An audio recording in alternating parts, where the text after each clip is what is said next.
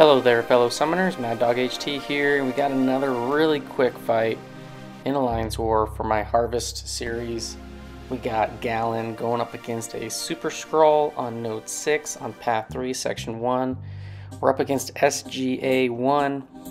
So this has electric defense, spaced armor, and backward brawler, and the space armor is what is super awesome for this node to ramp up Galan.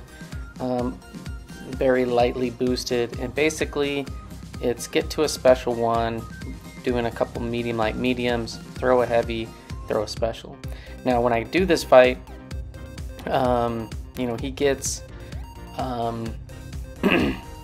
almost a 2 bars. You know, he's gonna get that power gain buff, and I was trying to just get him to throw one of them, and I don't know why I was even throwing it. I should have just thrown a heavy.